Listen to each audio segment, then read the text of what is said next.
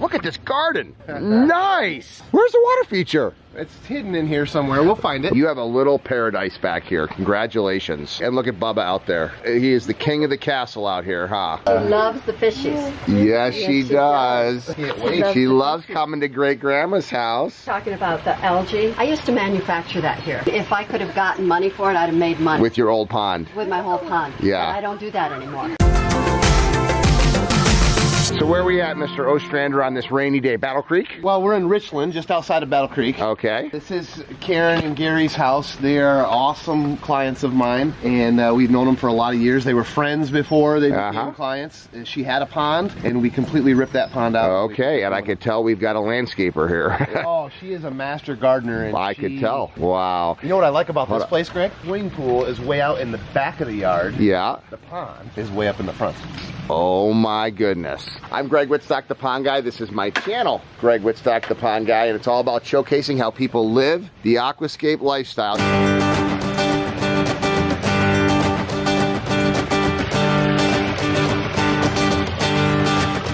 Even on a little bit of a drizzly day, look at how spectacular this water feature is. Wow. And the first thing, Chris, that I notice is how it's integrated with the house. Oh, yeah. Right here's the main viewing area, and they look out over this. What's up, buddy? I love the destination boulder too. Right, Walk right out. I mean, it looks like it's always been here, which is an yeah. ultimate compliment to a pond builder. Yeah, well, thank you. The other pond was out there in the middle, kind of just plopped in there. Yeah, what was it? What was the other one like? It was kind of small, and there was a lot of space in between the pond and the patio. So we brought everything closer up, made the pond a little bit bigger, used some larger boulders, and it's very simple. This isn't a very complicated design at all. So what would be involved with building this? This pond is about 18 feet long, 15 feet wide. We got 12 or 14 feet of stream up there. It's running on a 9 PL. We've got an 8.0 skimmer and a 6,000 biofalls. So what would a package like this from Living Water Landscape go for? Yeah, so you would get all the stuff included, a turnkey operation with 12 or 15 tons of rock, the liner, the pumps, the skimmer boxes, everything included in here. You could do this for around $20,000. Wow, that is a steal for completely transforming the space. So they got a swimming pool out here, they got a pond up here, fantastic living area. This will just draw you outside and spend time. But just look at this garden. Everything is so intricate in here. Beautiful views of the entire yard. So many blooming flowers. This is just spectacular. Hey, there you are, the Meyer lady. Hey, how you doing? So tell me a little bit about how this whole experience came to be. You had an existing water feature? When we built about 21 years ago, this was a field, and there was a low area right here. So I had them dump some topsoil, and as the topsoil was there, I thought, oh, this will make a nice garden. So that started this whole thing. Once I got the garden, a few years later, we had a little puddle put in, and that wasn't enough. And then I got this man who really knows what he's doing, and he made this beautiful little pond. How long ago was that? 3 years ago? Yeah, 3 or 4 years ago. What was the difference between the pond that was here and the pond that was done by a certified aquascapes contractor, Chris? First one was a hole with some water in it. This one actually has depth. Fish can stay here all winter long. We have the It's 2 feet deep, Chris? Mm-hmm. Yep. Yeah. So 2 foot deep in zone 5. No problem. The falls, we placed it this way so that we can hear the water. Which you from the can. house. And see it. I mean, this is your kitchen here. Yes, this is the kitchen. And then this is what I call my garden room. And in there's a bird listener.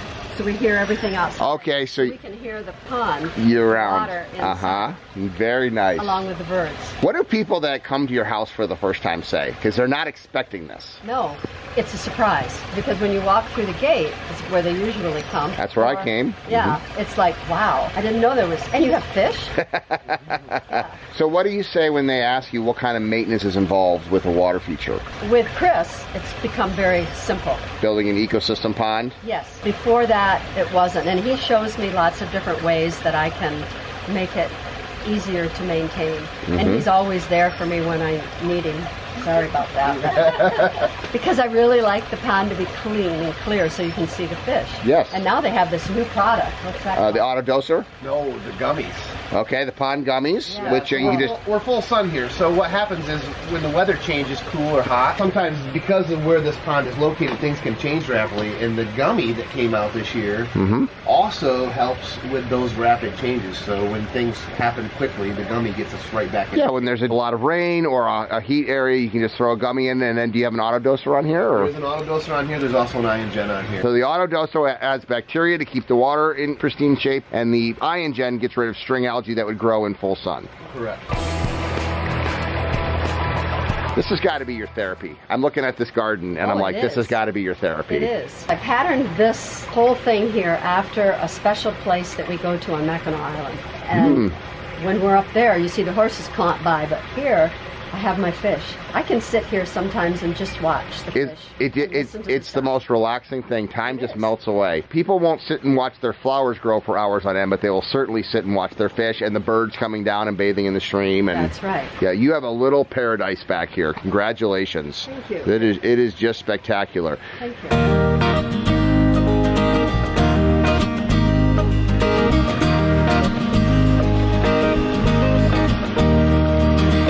How would you describe to somebody that has never had a water feature why they would want one?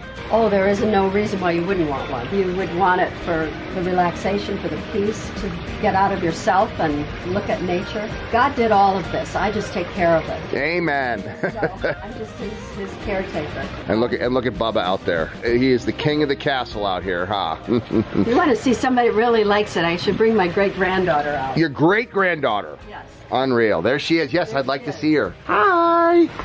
Aww. How cute. She just is about 17 months. Yeah. She loves the fishies. Yes, she does.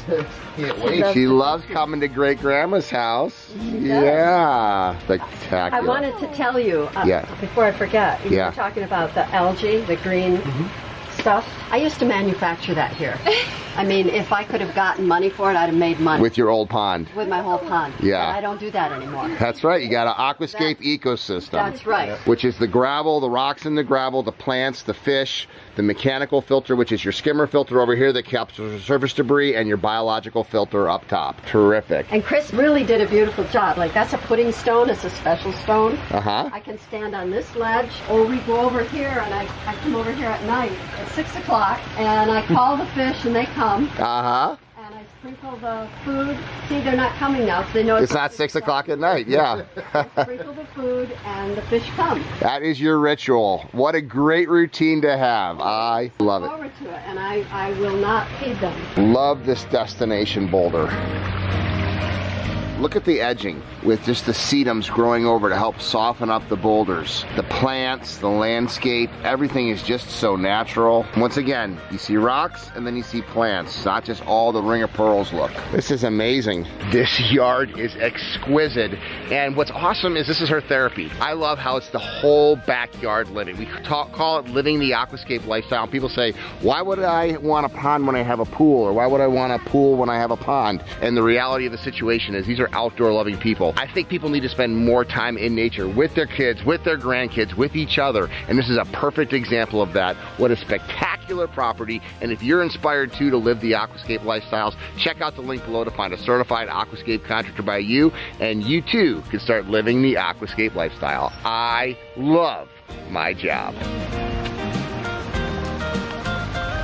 We're downtown Battle Creek, right? Right. Absolutely beautiful. Look at this garden. Nice. Look at this backyard. It's nuts. Where's the water feature? It's hidden in here somewhere. We'll find it. Live the aquascape lifestyle, and you must be the gardener. Come, bring the dog out. Let's see the dog. Hey, pup. Hey. That's a guard dog, huh? My guard dog, yeah. I'm the pond guy, Greg. I'm Teresa. Hi, Teresa. Nice to meet you, too. This is an incredible property you have here. Oh, thank you. How long have you lived here? 17 years. Well, it looks like you've been gardening for 17 years. But I have a question. Oh, it's over there. That's where the pond is. I'm like, where's the pond? Can I see it, Teresa? Yes, all right. What's the puppy's name? Mr. Mojo. Mr. Mojo. I love it. He's quite excited to come out.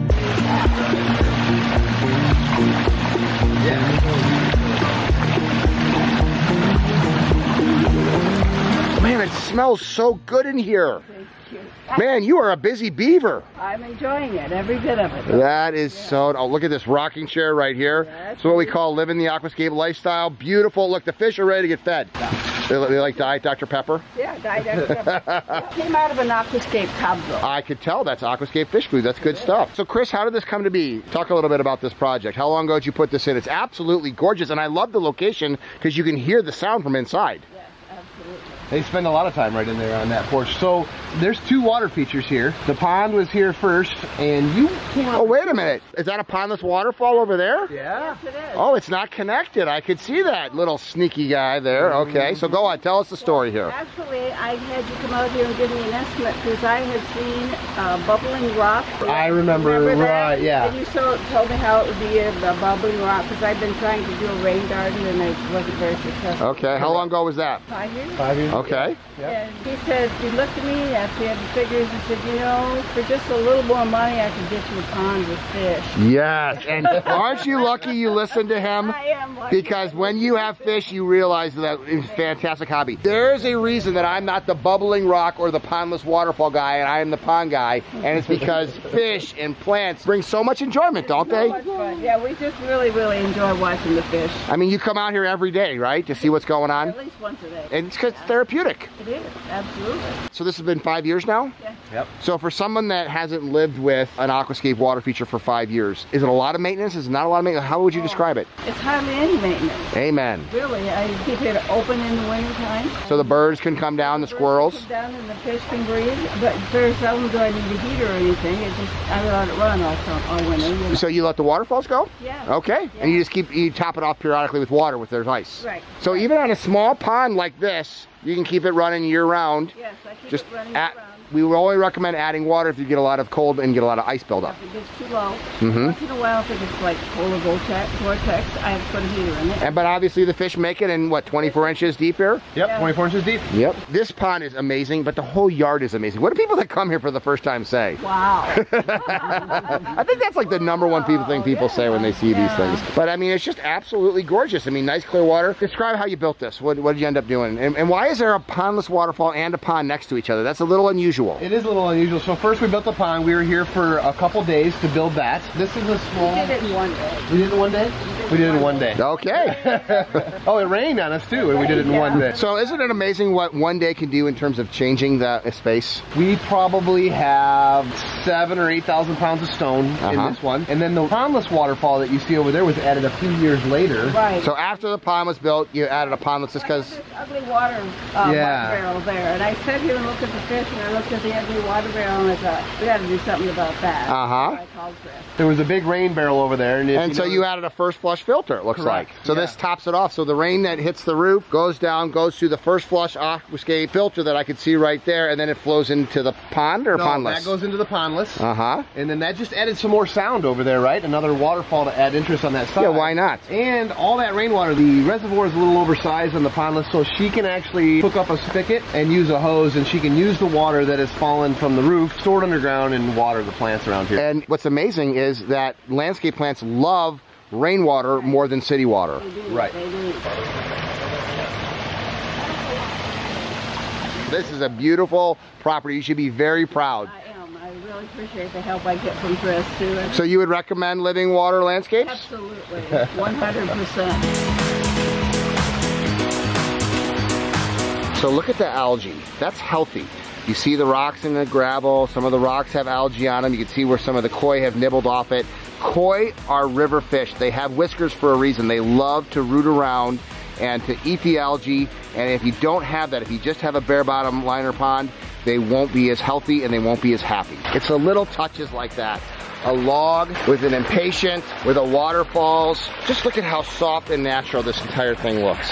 Just terrific. This is what I love about my job, coming out and seeing how each water feature is a unique work of art, one-of-a-kind custom creation. Just look at this garden. This is amazing. If you're inspired, like I hope you are, to live the aquascape lifestyle yourself, please check out the link below to find a certified aquascape contractor in your area so you can be as cool as these guys and Mr. Mojo.